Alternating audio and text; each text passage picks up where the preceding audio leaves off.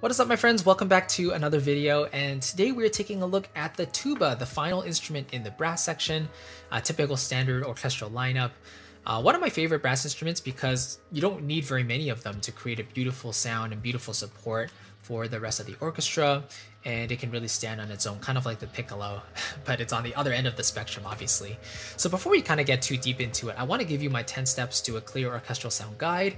Again, it kind of walks through the core concepts you need to know about the orchestra to really take your mock-ups and your virtual instrument productions to the next level. So including things like mixing and balancing and understanding timbres and textures, all of that is condensed down into this guide. So it's totally free. If you want to check it in the description box below, feel free to click the link and I'll take you to where you can download it right away as my thank you for watching this video. So let's talk about the tuba a little bit. First of all, it's the largest instrument of the brass family. Not that surprising when you think about it. Usually the larger the instrument, the lower it is to play. It kind of has a dark and a round tone resulting from the conical bore setup, right? So the tubing kind of expands as it gets longer and longer, and then at the very end it kind of rounds out. But overall that creates a warmer, darker tone. The range is from D-1 to G3, and it's pretty comfortable to play throughout the entire range. More or less functions as the base of the orchestra, and occasionally you have solos, like you'll have tuba symphonies, or tuba like concertos or something, right? Every instrument gets a bit of love. So what are some pros and cons to using the tuba? Well, again, it has a very powerful and deep sound. The tone is typically more mellow and quiet, right? Being conical bore, so it fills out the low end in a very rich way, and usually I only use one of them in my setup. Okay, there we go. Only really need one in most arrangements because again, the warmth and the overall sound just spills out into the orchestra very beautifully.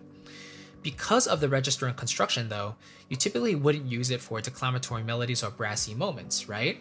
Because it's warmer in nature. It's not it can play kind of comical and fun stuff like in marches, but typically you wouldn't use it for like searing sounds, right? Like the trombones or trumpets, if that makes sense. So what are my favorite ways to use brass in general? I love to use them for expressive melodies, especially like French horn and trumpets. Playing expressive lines with a bit of vibrato there is just so beautiful. I also like to use them for emphatic and heroic melodies. I'm just thinking of my piece called Path to Freedom. If you listen to that, there's a French horn section playing the first melody there. Really just taking the power and just injecting it into the music. So, especially with multiple layers, the power of the brass section is unparalleled in its volume and intensity. I truly believe that. For harmonic patterns, the brass have a very rich tone, allowing for a brighter sound even when played in a staccato way, which is really interesting. And finally, I like to use the brass for chordal pads, especially using like French horns and trombones on their quieter dynamics, but all the brass can create a warmer and a richer sound, serving as the foundation of the arrangement. So something to keep in mind, the brass are quite versatile in that way. They can play louder and brassier stuff, like more anthemic and more, military stuff, right? But they can also easily play quieter and just more soothing passages as well, depending on what you want to do for them. Keep in mind, they do require air to produce sound, so you will have to make sure there's breathing room, and you don't want to write crazy virtuosic lines, because even though the higher instruments are kind of flexible, the lower ones like the trombone and the tuba aren't as nimble, so you don't want to write crazy stuff for them. Just keep that in mind. So yeah, hopefully that gives you a sense of how I like to use the brass section in general, a sense of how I use the tuba and all those other ones as well. If you haven't watched those videos, definitely check them out. And yeah, if you're looking forward to taking your mock-ups to the next level, I want to recommend my 10 steps to a clear orchestral sound guide.